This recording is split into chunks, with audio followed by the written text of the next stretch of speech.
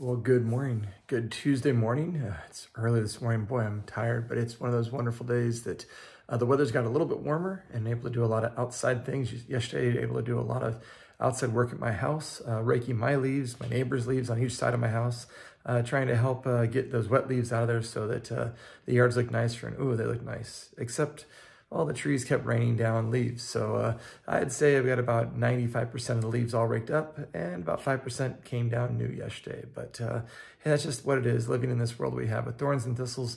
We have the joy or the frustration of raking leaves, but you know, God's creation is so beautiful that even with the leaves that we have to pile up and the garbage men take away, we still get to enjoy such a beautiful place. And Pasadena truly is a beautiful place.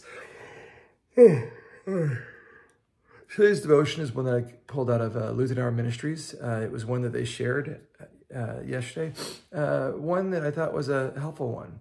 As we are getting towards Christmas, since we're in the season of Advent, we have the planning for our Savior's celebration of his birth. And with that, Matthew's gospel begins with his genealogy. And so the devotion today is called, Who Are You?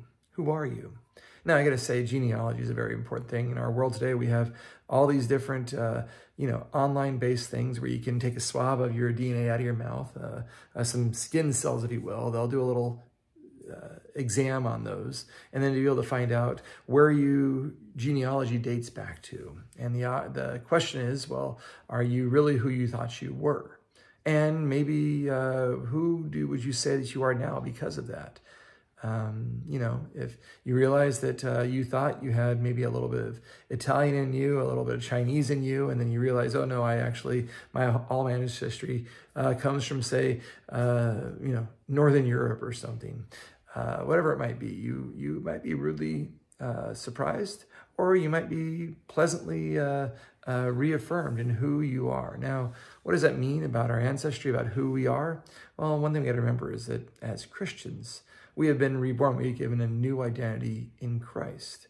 And so there's some joy there in the fact that when we do look at who we are, it is looking at us sometimes genetically. We realize we're much more than just our genetics show, much more than what our pedigree might list out. But I'm going to begin with the genealogy of Jesus. I'm going to share a couple of examples here. So this is from Matthew chapter 1, verses 1, 2, and then 15 and 16. It begins by saying in the New Testament, the book of the genealogy of Jesus Christ.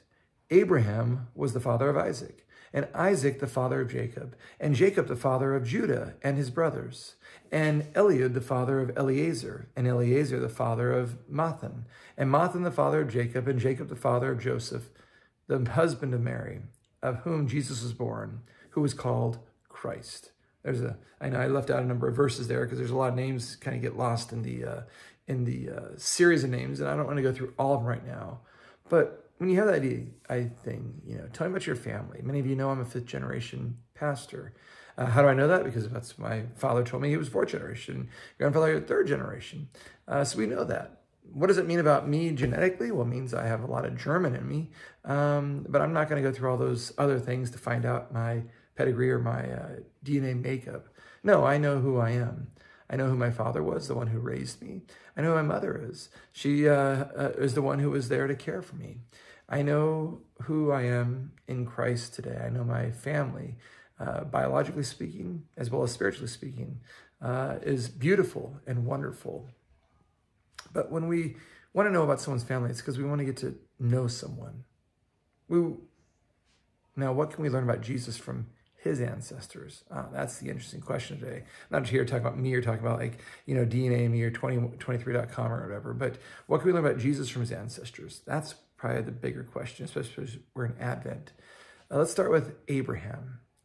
He's referenced as being a friend of God who left his family to go wherever God would send him.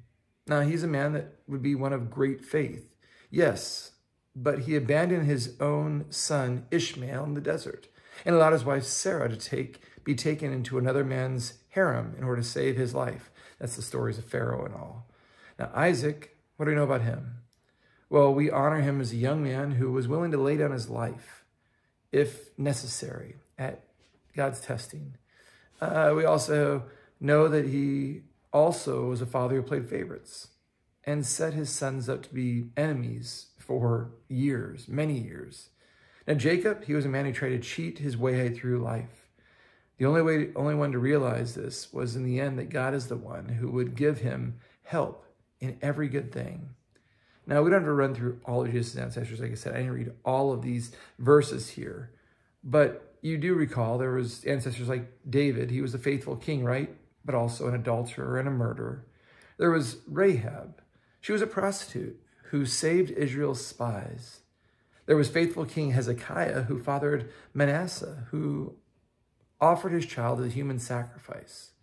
You see, good and evil, faith and faithlessness appear on every level of Jesus' family tree. And isn't that the way it should be for someone who came to save all of us? Jesus' ancestors are just like us. They're not all perfect, like righteous and holy. No, they are a mixture of good and evil. And we cry out for a Savior to help us, because we too are mixtures of good and evil. And so that means that God, he sent his son. He heard his cry. He heard our cry. And through Jesus, he shows us mercy, love, and forgiveness. And so the beauty of looking back at the genealogy of Jesus is to realize that he comes through a checkered genealogy, just like many of us do. That he has a myriad of people in his ancestry. And therefore, he came to save all of us.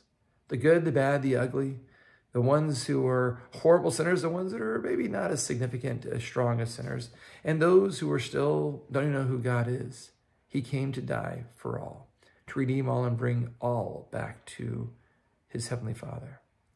And so as we consider this Advent season, the coming of our Savior, Jesus Christ, maybe a little extra nuance is to realize that his lineage is one that is filled with all sorts of different people, kings and prostitutes. You got murderers, adulterers, and everything in between.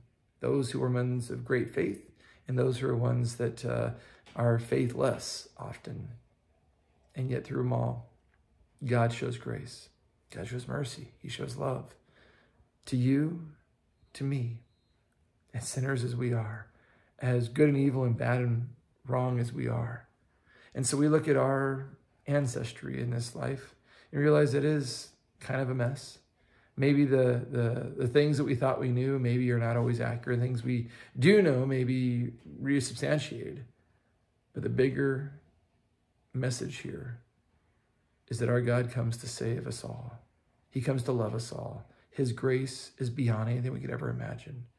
For he sees through all the goods, the bads, the uglies. He sees through all the genealogy and simply says, I love you. I love you.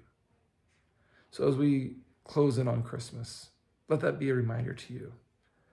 The God who comes to be born, take on flesh, become incarnate through a young teenage girl, a virgin, with a very checkered past, along with her husband with a very checkered past, that is able to bring about our salvation.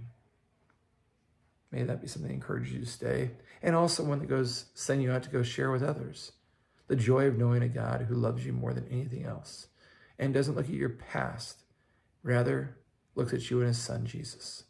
For that's our identity and now, is we are Christ, Christians. So I could say I'm a helper, but more so, I'm a Christian, and you are too. Let's close our time in prayer. We pray, come, Lord Jesus, to be Savior of us all. Help us to find our peace, our hope, our identity, our life in you. Amen. Well, thanks for joining me this morning. Maybe try to get some rest or not, but have a wonderful day in the Lord. And remember, we have services on Wednesday at noon and 7. We're going to be focusing on the life of Isaiah. And we're also going to be having services this next weekend. And if you weren't aware, we're also doing caroling. Youth of all ages are doing caroling. We're going to have in our Sunday School Children's Christmas program in 2 weeks. We have a lot going on. So check out the email blast that goes out tomorrow morning. Sorry, not tomorrow morning. This morning. I'm losing it. And be able to keep apprised of everything that there is. Have a wonderful day in the Lord. Know that I love you, and aloha.